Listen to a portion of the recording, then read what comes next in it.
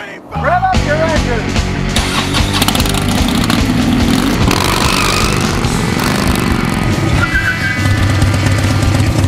It's time for ScottyKilmer.com.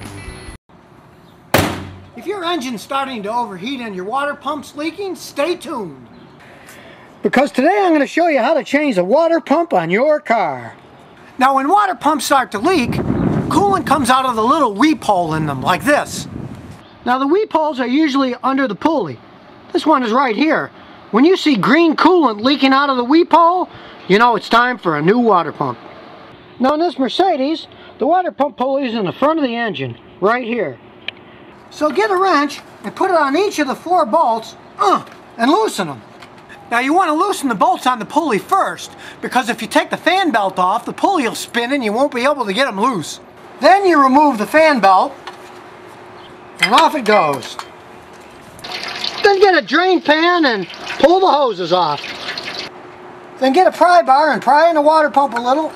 It'll come right off. Then get some gasket sealer and spread it on the new water pump before you put the gasket on.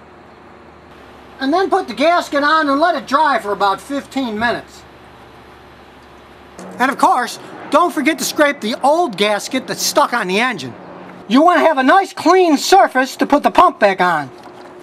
Then slide the water pump back in and bolt it up. Put the pulley back on the water pump.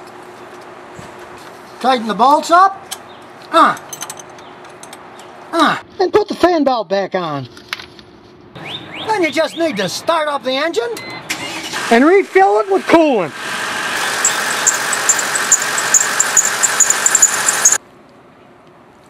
So now you know how to change a water pump. It wasn't that bad, was it?